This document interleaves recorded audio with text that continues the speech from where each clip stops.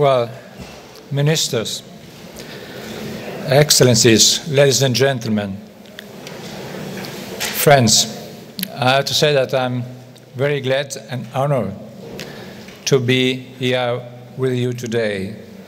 And I'm thankful to the German government for inviting me to be here. As has been said, this is my first engagement out of my home in Abu Dhabi. In fact, it's my second day of work.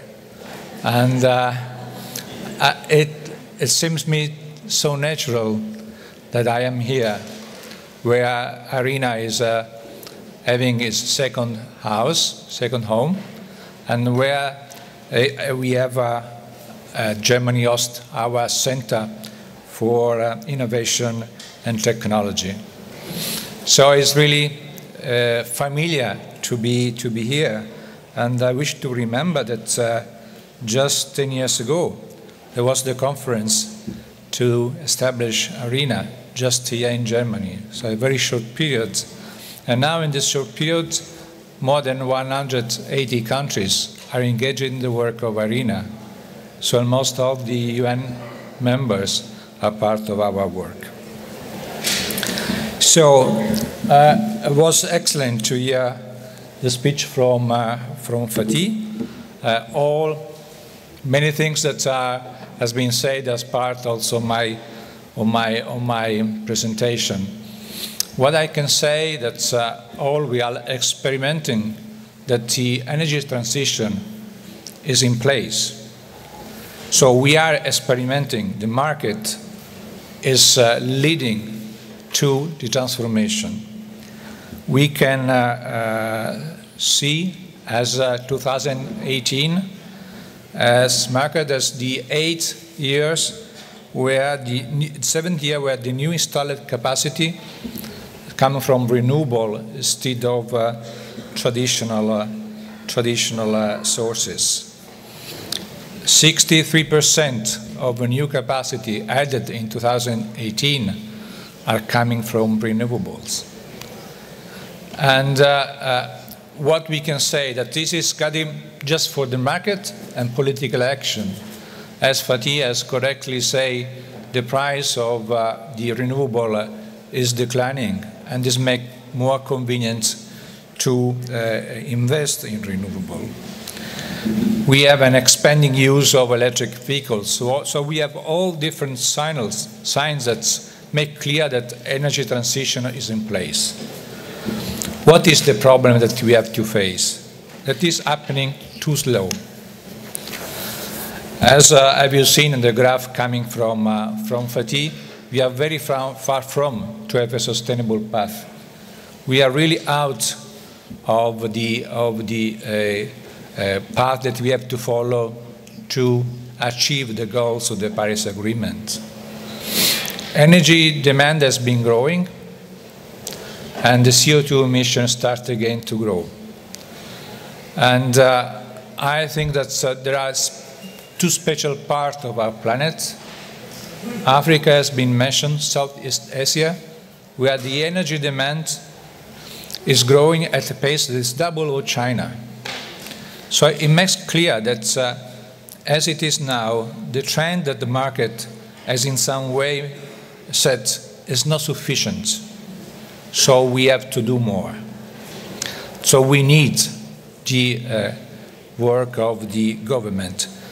I want to show that also in the country where the political the political address is not perfectly in line with our aim.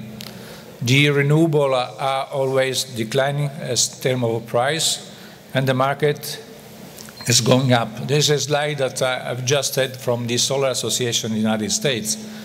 So also there, where we have now a presidency that is not so climate friendly, the market is responding in the right way. But I repeat, too slowly. So what is the answer that we may find in this report that I'm very proud to present today, the roadmap of 2050, the last creature of the work of IRENA? Our answer is to invest in the electrification and on an electrification that is fed by renewable. To stay in line with the Paris Agreement, the only instrument that we have, the only one, is renewable. Working on renewable, we can gain a reduction of 70–75% at 2015, and we had, as has been correctly said by Fatih, also the energy efficiency, we get 90% of what we need. So we have to be clear, and this has to be also a clear message that we want to send to the meetings like the G20 and others, that renewable is the only answer we have if we want to be serious in this exercise. Just to give you an idea, in 2016, as you say, respect of the energy generation, the part of coming from the electrification, electricity is very small. So we have to get, if you want to achieve our result, at least this is what is coming from our report, is to get at least the 50% of generation be on electricity. And a large part of this gain in electricity has to come from renewable. Possible this other slide could be a little bit clear to understand what is at stake today. Here is the natural share of renewable energy in respect to the final consumption. You know that in the reference case, we have a growth that is not sufficient to get our goals in accordance with the Paris Agreement achievement. So we have to increase our growth of the share of renewable energy in respect of the energy consumption. So we have to drive a six-fold growth in the share of renewable. And this is something that the number give the idea of the efforts that we are called to be engaged. And we have in these slides also the reference to the energy intensity improvement that has to be at least 3.2%, a little bit more than 3%, in respect of the number that Fatih has correctly shown. So what kind of investment we need? We need an investment in from now to 2030 or more than 110 trillion. But this means up to 20% of our GDP. But we have to take into consideration, in respect of this number, what will be what we are going to save. First of all, the subsidies that we are giving, about 10 to 15 trillions to subsidies to the coal generation or the coal-related generation. So we have studied a model where we are trying to take into consideration all the different aspects of the problem that we are confronting with. And so using a model where all the economy, also the employment and the welfare may be considered, and giving us the chance to say that if we are going to the path that is the path that we are suggesting, we are with our roadmap to 2015, we can say for every dollar spent in investment, we will have a payback from 3 to 7 times. So let's make evident how convenient it is to take another road, or at least go with more strength in the road that the market is already trying to go through.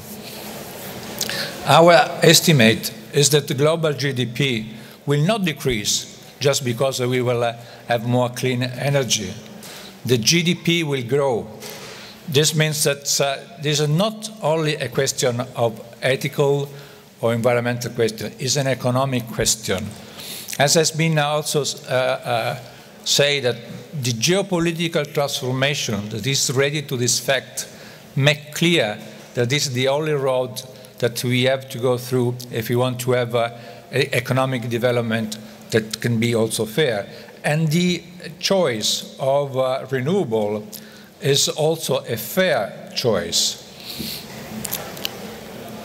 Just to see that it's not only the GDP growing, but also the employment. So if we invest in clean energy, we will get more employment.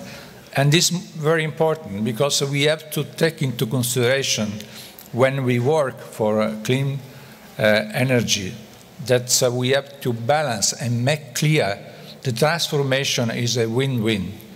We have assisted on how people will react where we are not ready to explain exactly how the transformation is going to be fair. And as Fatih has said, it's the only solution that we have if we want to ensure that the growth that we need to have a more fair world has to be compatible with the environment and the capacity of the environment to support our life. So what are the recommendations coming from our report? We have modernized the energy system for the renewable energy age, and we are perfectly in line with Fatih, where he's talking about the system that has to be capable to be engaged in support the renewable energy into the system, so as to be flexible. And I have to say that in one of our recent reports, IRENA showed more than 30 different possibilities to ensure this flexibility. And these are the existing one, and we also suggest new way how it is possible to ensure flexibility in the system. We have to align energy policy and climate objective. And we have to work to unlock investment and scaling up renewable energy projects. My last slide is concerning IRENA. I think that we all are called to do more. It means that also IRENA has to do more. What I will work in the next weeks and months is to ensure that IRENA has to be more present on the field. We want to assure our member state that will be side with them to ensure their ownership in their energy policies, help them to have a dialogue with the multilateral institutional and financial. We will be there to try to help them and set clear rules on procurement, on bidding, trying on environmental legislation, on other kind of legislation, just to make them able to attract private investment, but without losing the ownership, because ownership is the only way we can really change the way we act in many parts of the world. Thank you very much.